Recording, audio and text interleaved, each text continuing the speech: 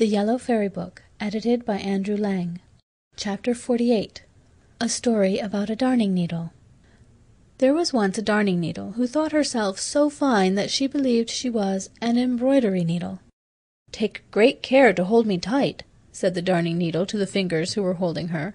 "Don't let me fall. If I once fall on the ground, I shall never be found again, I am so fine." "It is all right," said the fingers, seizing her round the waist. "Look, I am coming with my train," said the darning needle as she drew a long thread after her, but there was no knot at the end of the thread. The fingers were using the needle on the cook's shoe. The upper leather was unstitched and had to be sewn together. "This is common work," said the darning needle. "I shall never get through it. I am breaking! I am breaking!" And, in fact, she did break. "Didn't I tell you so?" said the darning needle. "I am too fine." "Now she is good for nothing," said the fingers, but they had to hold her tight while the cook dropped some sealing wax on the needle and stuck it in the front of her dress. "Now I am a breastpin," said the darning needle. "I always knew I should be promoted. When one is something, one will become something." And she laughed to herself. You can never see when a darning needle is laughing. Then she sat up as proudly as if she were in a state coach and looked all round her. "May I be allowed to ask if you are gold?" she said to her neighbour, the pin. "You have a very nice appearance, and a peculiar head, but it is so small.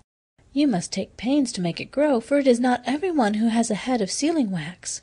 And so saying, the darning needle raised herself up so proudly that she fell out of the dress, right into the sink, which the cook was rinsing out.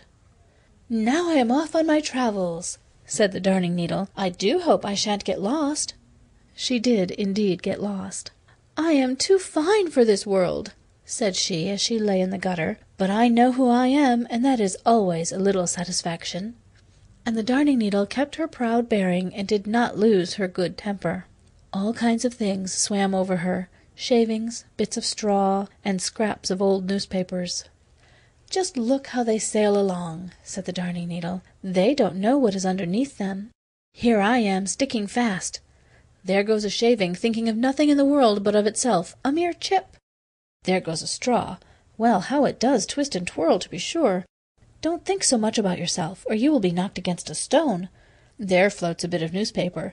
What is written on it is long ago forgotten, and yet how proud it is. I am sitting patient and quiet. I know who I am, and that is enough for me."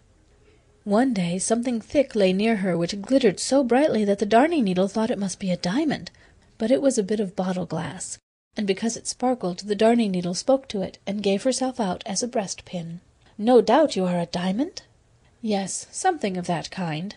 And each believed that the other was something very costly, and they both said how very proud the world must be of them. "I have come from a lady's work-box," said the darning needle, "and this lady was a cook. She had 5 fingers on each hand. Anything so proud as these fingers I have never seen, and yet they were only there to take me out of the work-box and to put me back again." "Were they of noble birth, then?" asked the bit of bottle glass. "Of noble birth?" said the darning needle. "No, indeed, but proud. They were 5 brothers, all called Fingers. They held themselves proudly one against the other, although they were of different sizes. The outside one, the thumb, was short and fat. He was outside the rank, and had only one bend in his back, and could only make one bow, that if he were cut off from a man, that he was no longer any use as a soldier. Dip into everything. The second finger dipped into sweet things as well as sour things, pointed to the sun and the moon, and guided the pen when they wrote. Longman, the third, looked at the others over his shoulder. Goldband, the fourth, had a gold sash around his waist, and little Playman did nothing at all, and was the more proud.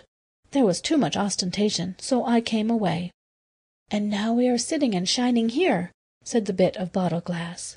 At that moment more water came into the gutter. It streamed over the edges and washed the bit of bottle glass away.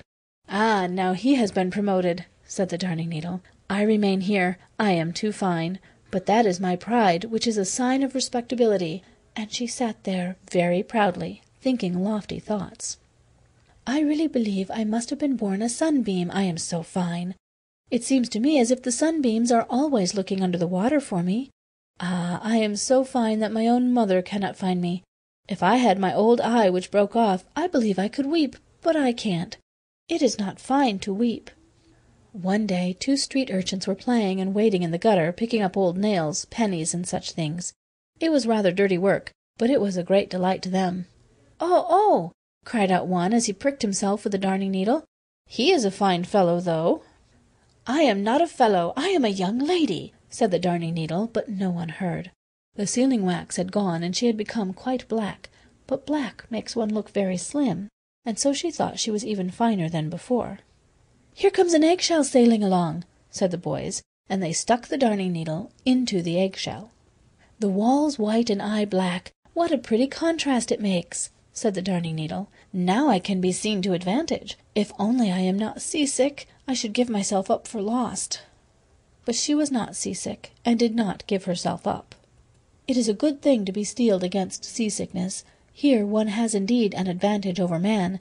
Now my qualms are over. The finer one is the more one can beat. "Crack!"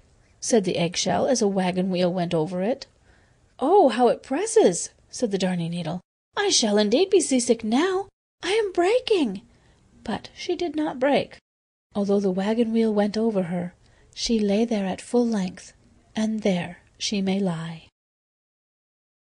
End of Chapter 48. End of the Yellow Fairy Book, edited by Andrew Lang.